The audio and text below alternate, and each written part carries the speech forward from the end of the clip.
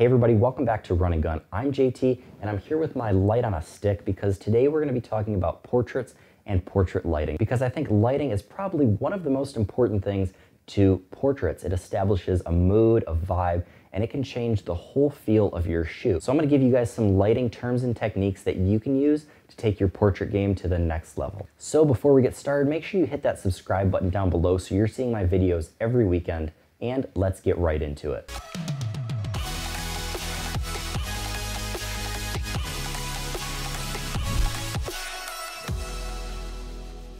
So one of the most important qualities of light that we need to talk about is hard or soft light. And the way to tell the difference is by looking at the shadows on your subject's face. If the shadows are super soft between the light tones and the dark tones, that means you have a soft light. Now, if the shadows are super crisp and create sharp lines on your subject's face, that means you have a very hard light. Now, how do you create a hard or a soft light? Well, the closer your light is to the subject, the softer it's going to be. Or the larger your light is to your subject, the softer it's going to be, because it's filling in all of the crevices and wrinkles and shadows of the face, and it makes everything look nice and soft. So if I had a huge softbox, or if I have a smaller light and I put it super close to my subject, it's going to be a very soft light.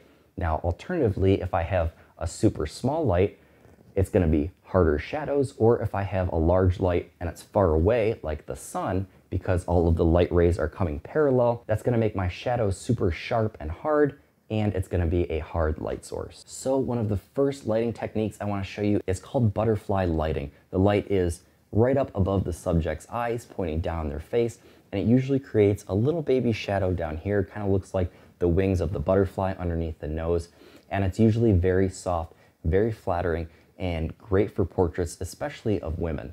It creates a nice soft look, fills in a lot of wrinkles and shadows on the face, and it's a super simple and versatile lighting technique to use. Now, if this light is a little bit too soft for you, you can use a bounce card or something as simple as a notebook. Hold it under your subject's face, and it just comes in and it fills in some of these shadows underneath the nose, in the eyes, and that's just one way to get a little bit of a softer lighting ratio and get rid of some of that heavy contrast in the portrait. It kind of looks like a clamshell, which is why it's called clamshell light. You have your light coming in at an angle right up here on the top, and then you have your bounce card right underneath your subject's face, aiming kind of at another 45-degree angle, just like this. I have my light here coming down at about a 45-degree angle from the top, and I can take my bounce card and hold it at about a 45-degree angle under here, and you can kind of start to see the clamshell. The next lighting technique we're going to talk about is called loop lighting, and it's called loop lighting because it creates a little shadow loop right here to the side of the nose, slightly to the side and slightly below. And that's because it's very close to the horizon line. Let's say it's the sun at sunset or sunrise. That would create a loop light if you're looking slightly off center of the sun. This is another light that's great for filling in shadows and wrinkles, and they use it all the time in fashion. So the next lighting technique we're going to talk about is called Rembrandt lighting, and the light is over here kind of at a 45-degree angle this way and a 45-degree angle in front of me, and what it's doing is creating this nice little triangle in the corner of my left eye, and I can do it on either side. I can have it on this side, again 45 to the front and 45 up, and it creates this nice soft little triangle here. It creates the nice little catch light in this eye and a little catch light in that eye, and catch lights just add a little bit of pop and a little bit of light to your subject. So when you have your light closer to the horizon, you get that nice little catch light in the eyes. But Rembrandt, I absolutely love it. It came from the painter Rembrandt, and that's how he painted light in his images, and it's an absolutely great, moody, classical technique that you can use to make your portraits look awesome. Now, the fourth lighting technique we're going to be talking about is called split lighting, and it's called that way simply because it splits your subject's face directly in half, and half is left in shadow and half is left in the light. And if that's way too contrasty for you, again, you can grab your bounce card or your handy dandy notebook and just throw it in here, and you can see it fills in some of the shadows, and it turns that lighting ratio down just a little bit and creates a little bit of a softer look on your subject's face. So two more terms I'd like to throw at you guys is short and broad lighting. And that means, let's say your subject is turned slightly to the side over here, and you see the broad side of my face is lit and the short side of my face is not lit. This is called broad lighting.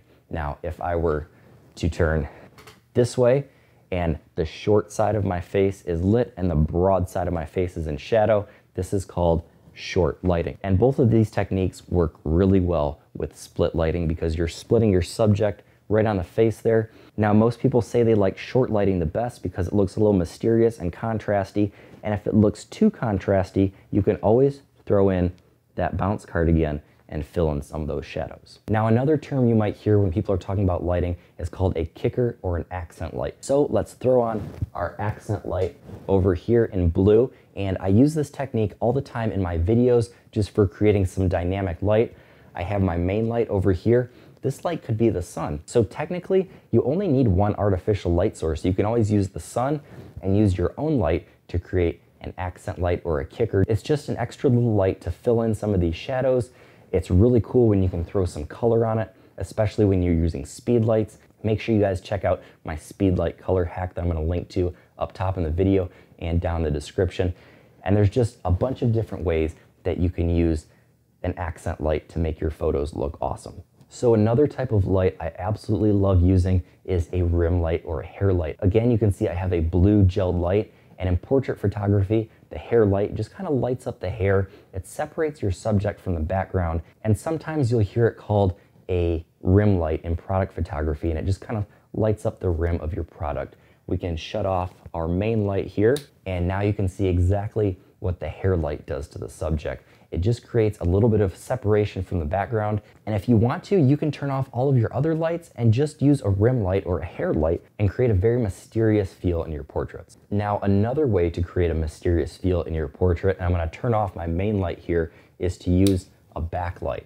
A backlight kind of creates a silhouette of your subject, and anything moving around here, you can see the light being reflected on my hands, and it looks pretty cool. And a backlight is absolutely great if you want to use it in combination with another lighting method. Let's say you want to use it with a little bit of Rembrandt, or what I really like doing is using it with a little bit of split light so that you get that nice kind of halo around the outside of your subject's head and you get that extra little light. Or maybe you want to push that light even farther behind your subject and use your main light as a little bit of a kicker, kind of feathered off to the side over here. And now again, you have some really kind of mysterious, eerie looking lighting to use for your portraits. Now finally, let's talk about background lights. This is last but certainly not least, and background lights, especially when you throw a little gel or a little color behind your subject, can really make your subject pop off the background. Backlights are really awesome to use, again, in combination with another type of light, or if I wanted to, again, we can shut off our main light here and we can just see the silhouette that the subject creates. So those were a handful of portrait lighting terms and techniques that you can use to really take your portrait game to the next level. So be sure to let me know down below in the comments which one of these lighting techniques was your favorite. And that is all for this episode. Thank you guys for joining me this weekend. Before you go, don't forget to hit that subscribe button, hit that like button, and until next time, get out and go shoot.